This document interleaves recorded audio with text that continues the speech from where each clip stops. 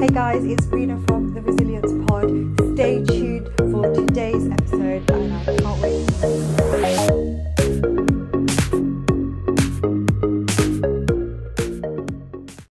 Taking his customers on a journey into resilience through partnerships, really understanding the organisation, through teamwork and awareness programs, topped with over 15 years experience. Wow, let's just take a moment to pause there. In not just business continuity, but crisis, all the resilience disciplines, making him an organisational resilience subject matter expert, topped with, guys, not just one, but 2 awards winner, guys, and especially one being his Crisisology thesis. Today, my guest on the Resilience Pod is Roger Payne. Welcome, Roger. Thank you for being here. Hi. How are you feeling? I'm feeling good. You are, so he's feeling good. Now, guys, as you know, earlier I always ask the guests on the pod to tell me how they're feeling before the interview. So Roger has done that already, and he's going to show the guests what he's feeling today before the interview starts. So yeah, there is a reason for this because I failed miserably this morning to get any breakfast. So at the moment, I'm peckish. He's peckish, guys. At the end of this interview, we're going to ask you how you're feeling, and hopefully you're not still peckish and something or more else. As for myself, I'm feeling very focused because I want to ask Roger all these questions, and hopefully he'll give us some exciting answers. My first proper job, so that was working for the Department of Trade and Industry. Wow. Weirdly enough, directly opposite where I currently work now, which is quite bizarre in Victoria. What a coincidence. So I was a accounts assistant many moons ago. And I was there for about a year. Okay. About a year, yeah. Doing their first job to experience, some of the human elements of maybe bad decisions, was a bit of a shock. Yeah.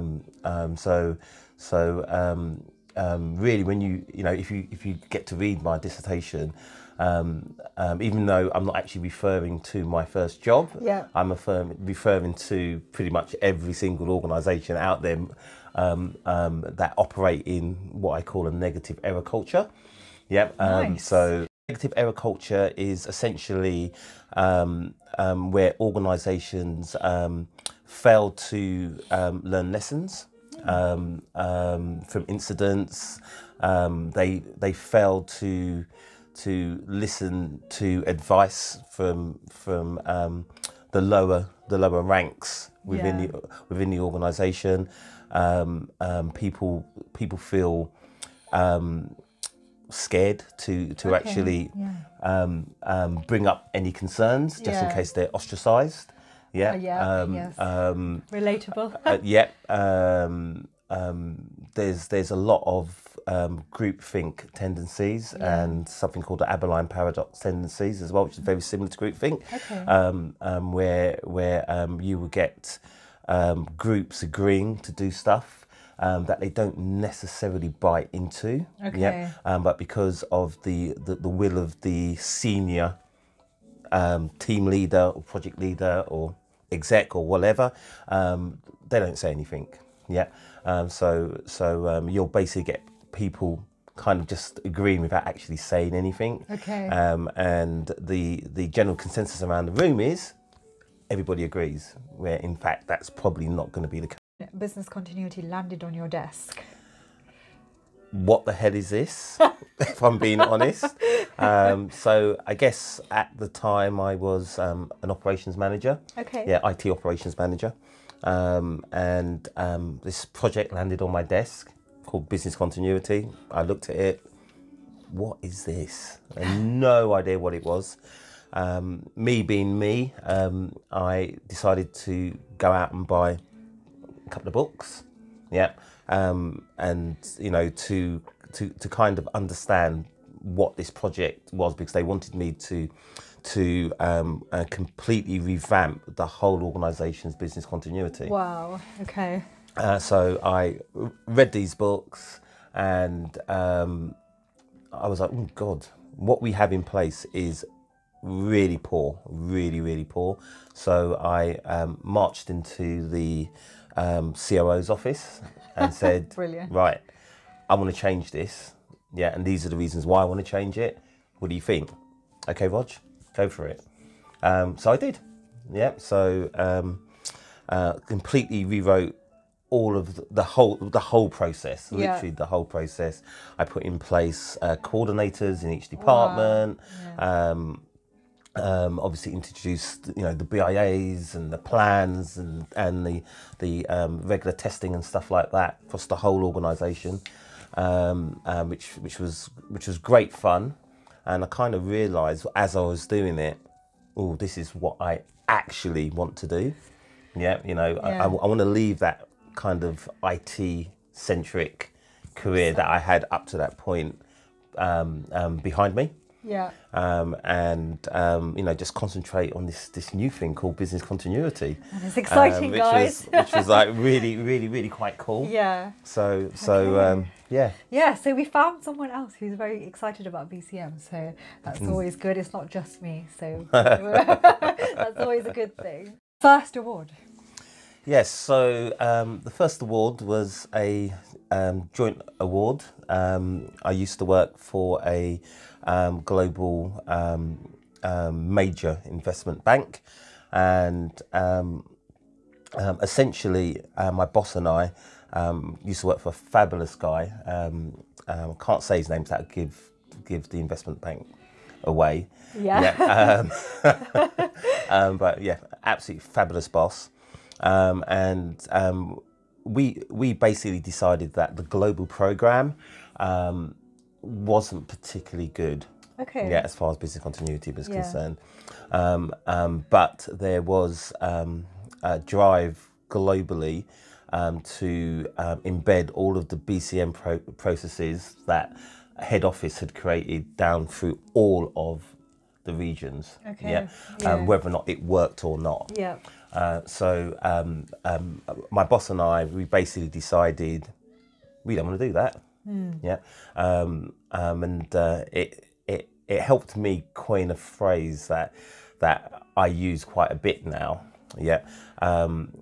Which is something called glocalisation rather than globalisation. Copyright, yeah. guys. Yeah. You can't use this unless you tell Roger that you're using it. You know, it's great having a global program. Yeah. But there needs to be regional adaptation to that program. Okay, Yeah. And as long as you're meeting all of the minimum standards of the global program, then it shouldn't matter how you do it. Yeah. My then boss and I, we decided to do things completely differently, and go way over and above the minimum standards. Yeah. And it was kind of dictated by the culture of the front office, really. Okay. Because the global program just wasn't up to scratch for their requirements. Right. Yep. So we basically designed a program that could be explained to anyone almost in 5 minutes. Yeah. Because business continuity can be seen as a bit of a black art. Yeah. And you know, people just see it as, oh, a bomb's gone off.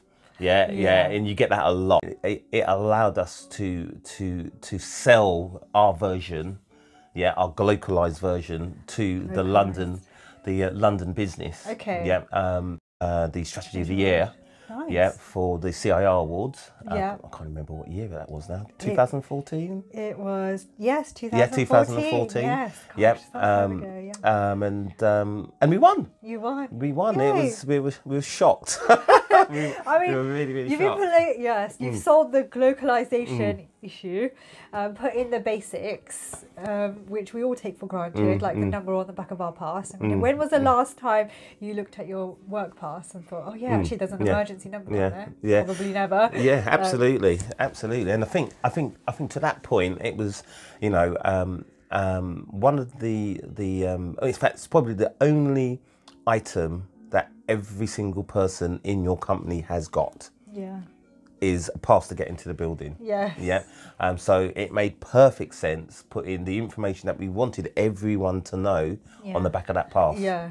Yeah. So, you know, if the bells go off, you know, most people, they don't know where they need to go or whatever. Yeah. They don't know who to call. So it was like, oh, it's on the back of my pass. Yeah. We did have a couple of instances where people actually took the stick and put it on their drawers. Yeah, and it was like, so okay, so if the bells go off, are you going to roll your free draw pedestal out of the building? Yeah, I mean, yeah, people would think it's like, that, why is your sticker on your free draw pedestal? Yeah, it should be in the back of your pass. Yeah. Yep. Guys, he won CIR's Student of the Year award. Believe it or not, mature student of the year. Yes, but hey guys, it's never too late to do anything, isn't it? So, Absolutely. So tell us and tell the Resilience Pod viewers what that award was about. Yes, so that award was about the human factors of handling a crisis. So I called it Crisisology. Love it. The human factors. So let's just pause again and think. Crisisology, what a cool buzzword. I remember the course dean saying, "That's not a word," and I was like, "Who cares?" Yeah, who cares? It sounds really cool. And he was like, "Yeah, but it does actually sound quite cool." Yeah, it does. Yeah. So I thought I'm going to go. The actual dissertation was about the interconnectivity of every organisation's ecosystem. Okay. Yeah. So it talks about the people, it talks about the teams, it talks about the culture, it talks about the systems that we use. Yeah. And you know, errors, span all of those four streams. So you know, when you look at the people, you've got people walk through the door every morning to come into work, and they've got their own stressors, in place from home, and they walk into an environment that has more stressors, So during a crisis, people not only have the stress of the crisis, they've got the stress of home as well, And what people tend to do during a crisis, they tend to fall back on their past experiences, even if those past experiences don't properly fit the actual crisis or incident that's actually occurring at that time. So they tend to fall back on historical cues. Now that in itself can cause issues, and during my dissertation I found that 60% of the guys who I actually interviewed or did surveys and stuff, they all believed that if they had spent time to actually understand the actual crisis as it was happening, they would have made different decisions, which was quite interesting. The 50,000 word limit of my dissertation, there was only so much that I could actually capture, so I had to descope so many different human elements, completely out of the dissertation in order to cover off the team aspects, the system aspects, the culture aspects as well. So you know, as far as the team is concerned, and I kind of already mentioned that about the group thing, the Aberline paradox. I don't know if you know what that is. So here's a great example, and I'll make it a real world example. So you probably all remember when you were kids and it's raining outside, it's really, really miserable outside, and you know, you've got your Nintendo, your Game Boy or whatever. I'm showing my age now. And you're quite happy. But it's horrible outside. You don't want to go out. Your mates don't want to go out.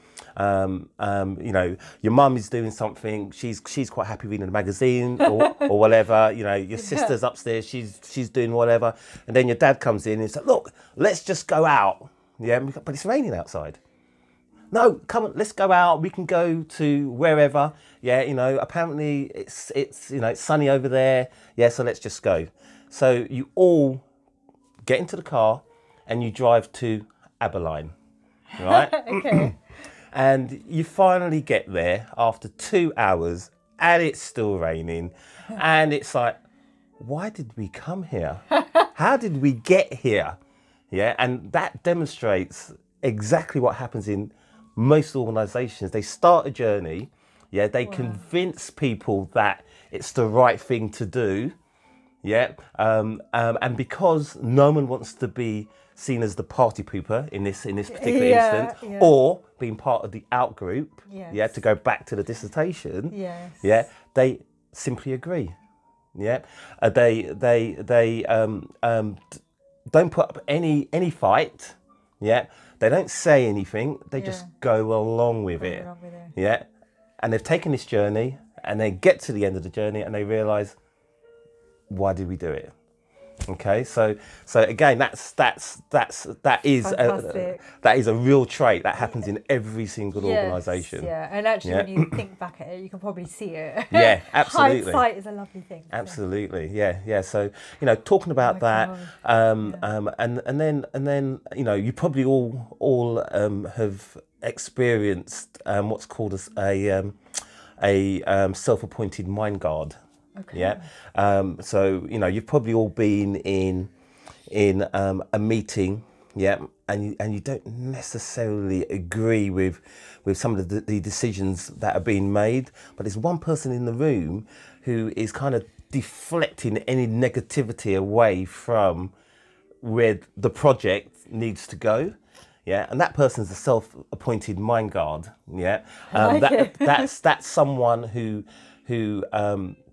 is totally embedded in the idea for whatever reason, yeah, maybe for personal gain or whatever, but they'll deflect any negativity, any negative questions. They'll have a clever answer for, yeah, or let's take that offline. You've probably heard that a lot. So that again, that's one of the human traits. Yeah, but that's more on a team basis. Yeah, so if you take those personal traits that I spoke about a bit earlier. Yeah, and then put that into a group environment, and all those people in the group have got their own stressors as well. So you can really easily see how a group can all of a sudden start making really bad decisions, yeah, because of everything else that's going on.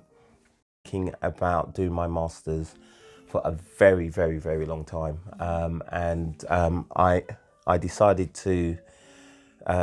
Literally kick it down the road for years, years and years. Oh, I'll get around to it. Yeah. And then in 2013, my dad died.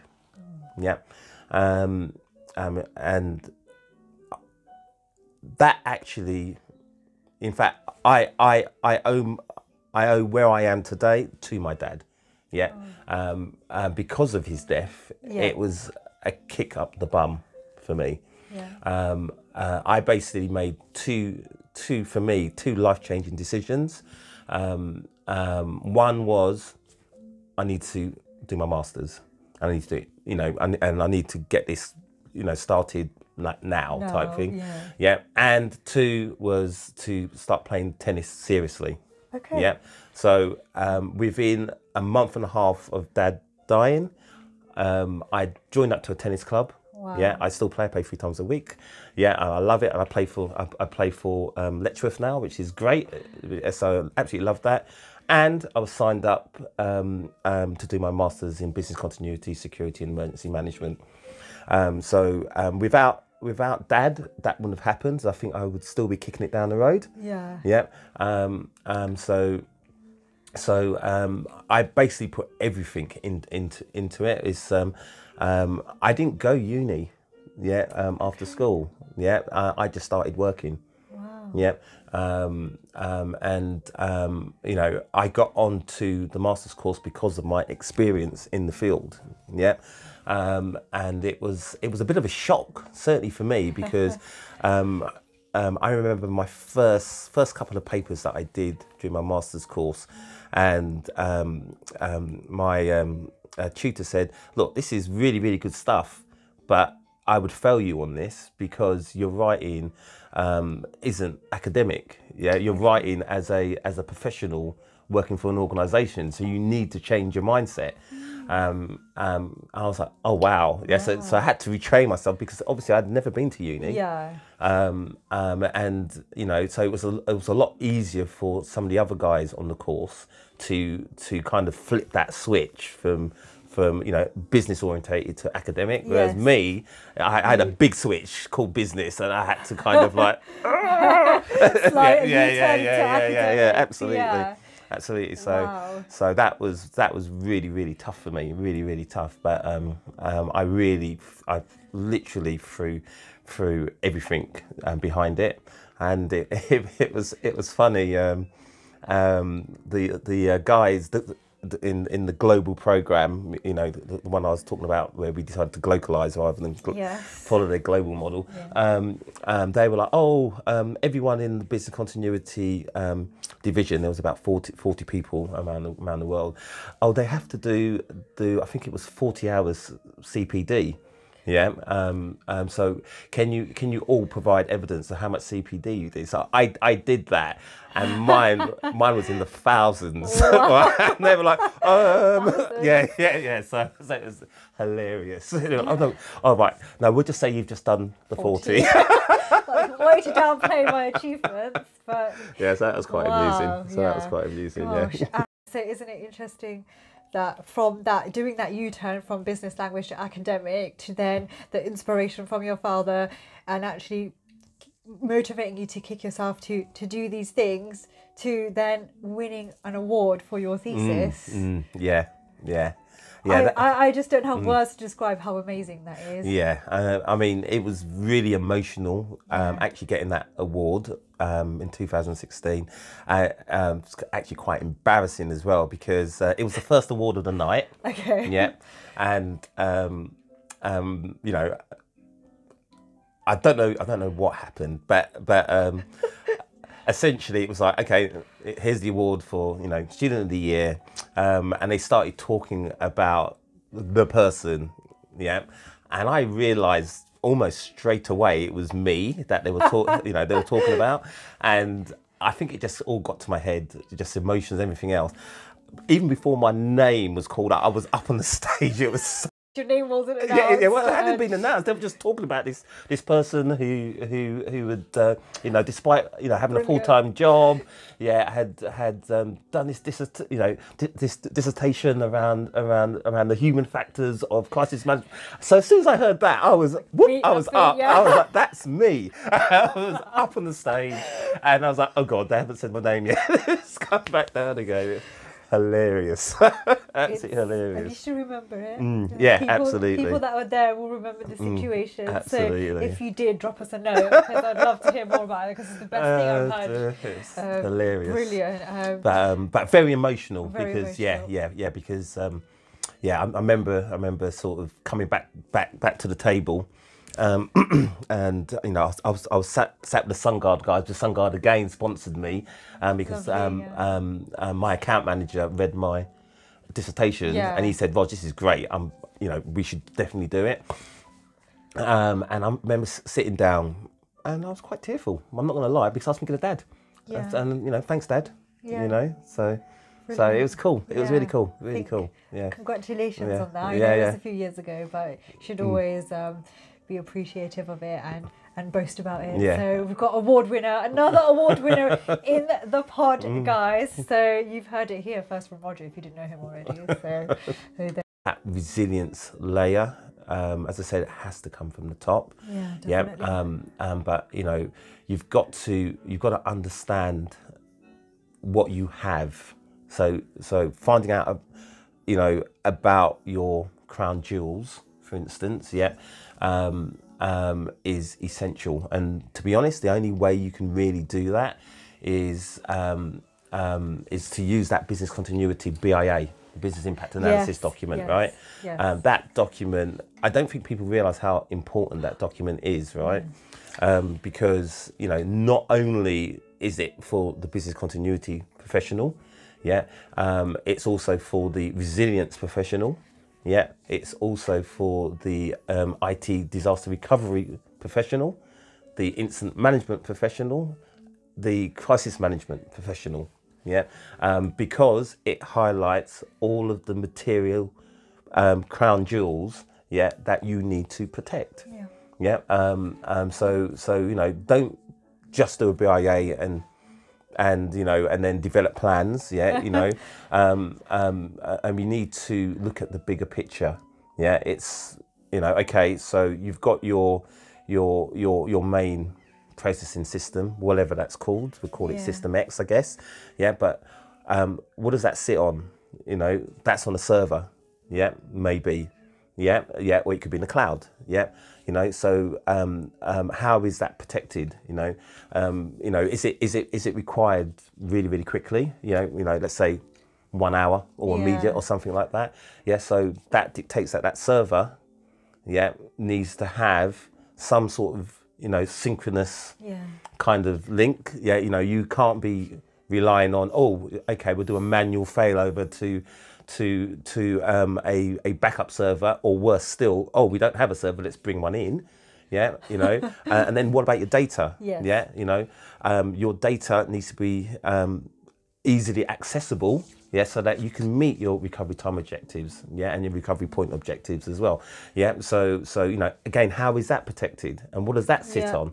Yeah, so you know, so now you're looking at the server level, you're looking at your data, yeah, you're looking at your network level, you're looking at your connectivity levels, you're looking at your router levels, yeah, and so on and so on and so on, yeah, and then, you know, what about your other dependencies? So, oh, I get this information from, let's say, operations, yeah, but how does operations provide you with that data? Oh, they use that system. Okay, so what about the servers that sits on the data that they get that from, and the network and the routers, and it's a massive web. Yeah, it's a massive web. And that's the power of the BIA, isn't it? It helps identify that. Absolutely. It gives you a starting point. It gives you a starting point. And then, unfortunately, you have to talk to the tech guys, and what you'll find is that tech is really siloed. Yeah, you know, I know organisations, I'm not going to mention any names, that no one can give me a full picture of how their technology environment looks. Oh, they can give me this little bit, but then you need to go and talk to this person, then they'll give you that bit, and then you need to talk that bit, and they'll give you that bit. You know, it's unbelievable. You know, so it's down to, you know, the resilience kind of specialist to pull, I guess, all that together. Yeah. So. Okay, advice for newbies, BCM or resilience professionals in the industry. What would be your number one or a few advice tips? Okay, so I would probably say, obviously, listen a lot. Yeah, research a lot. Buy a book. Yeah, you know, at the end of the day, you know, don't be embarrassed about buying, you know, Business Continuity for Dummies or whatever. Don't be embarrassed about that, because that's got everything, you know, that you need in order to actually be a pretty damn good business continuity professional. Yeah, you know, that will start your career, you know, really well, I believe. You know, look at the standards, you know, ISO 22301 and you know, even ISO 22316 as well. You know, because again, you know, if you've embedded yourself with the industry standards, yeah, you can't go far wrong. Yeah, so I would definitely do that. I mean, I've got a bit of a track record for getting newbies into business continuity. You have, yes. So my old assistant, I took her from the customer services area, and she worked with me for 2 years, and I said to her, okay, it's time for you to spread your wings and go somewhere else now. And do business continuity. You know, because you can't, in my mind, you can't do business continuity in one organisation, and that's the only experience that you have. Yeah, because it's so different in different sectors and stuff like that. Absolutely. You know, 1 minute you could be working, you know, at a petrochemical company doing business continuity, and then the next you could be working for local government doing business continuity. Yeah, they've got different ideas on how it should be done, and that just makes you more of a grounded professional, I would say. So you know, when my old assistant left, she got herself a new BC job. So she's now gone up one rung, which is like fantastic, and you've met her. Yes, I know her. Lots of potential. Yeah, absolutely, and you know, she's doing amazingly, which is superb. So I was super stoked, that she decided to stay in the industry, which is great. That left a gap in my department, so I went back to customer services. And I've got another person that you've also met. So she's new, she's only 2 months in, has a lot of potential. So hopefully you know she'll hold on to my coattails, and learn, and read and research and stuff like that, and hopefully this will be her new career as well. Great, what an inspiration. I'm not a huge book reader. Obviously I had to read loads of books for my masters. But my current book that I'm reading, do you remember when I said to you, I have been told, you need to think a bit more strategic? So one of the things that I did, aside from getting a mentor and things like that, I bought some strategic books, to actually find out, okay, what am I not doing? Because I thought I was being strategic. But anyway, there you go. Or maybe. So here's one. Great book.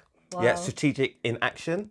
It's a really good book, actually. And the reason why I like this book is, as they're talking about all of the things that you need to think about, they put real world examples in there. So you'll see companies mentioned here like Apple, and even Lidl's in here. About some of the things that they've actually implemented and stuff like that. It's a really good book. So it's by Max McEwen. It's a really good book. The strategy, that's the book to get, guys, and that's another one that I don't have, so I'm going to get that immediately now as soon as you leave, so I can read it. So thank you. Get that book. If you've read it, if the readers have read it, then let me know and let Roger know what they found, and maybe we can share some notes and talk about it. Or if you guys have experience in being strategic, and what does that mean to you, let us know, because clearly we don't know that yet. So allegedly, Roger doesn't know that. So where can our Resilience Pod viewers and readers find you, Roger? So I'm on LinkedIn. Please feel free to reach out.